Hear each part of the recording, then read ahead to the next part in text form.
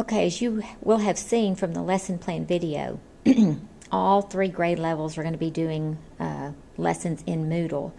You can either write those step-by-step instructions on the chalkboard, which is you just flip this board right here around so you can see the chalkboard side of it, which is back here. You can either write it on the chalkboard and then not give them computer instructions, or if you want to show them, demonstrate on the computer, then you'll need to get one of the computers from off the table, and let me show you how to hook it up. Here's the computer, and here's the cords.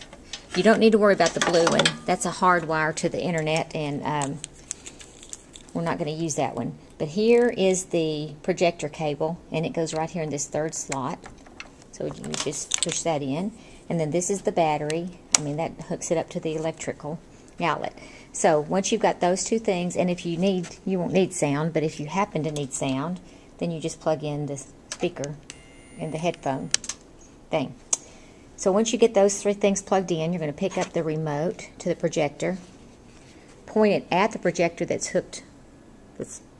hanging from the ceiling, and push the green button to turn it on, and you'll see that the lights from the projector have come on. It's going to take a minute to warm up, but while that's warming up, come back over to the computer and then turn the computer on with this button in the corner. Now when the projector comes up, it's going to have this little pattern on it, and all you have to do is take the remote and again point it to the projector that's on the ceiling, and this middle button right here, you're just going to click, and then it's going to start looking for the computer. So once the computer's on, the computer image will be right here on the projector screen, and you can walk through those steps of clicking on the sunflower, and then enhancements, and then technology with Mrs. Peary, and then whatever lesson they're going to do.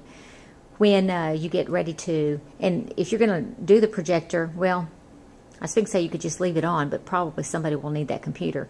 So after you've given instructions, what you're going to want to do is come turn the computer off first. So you hit that button and shut it down.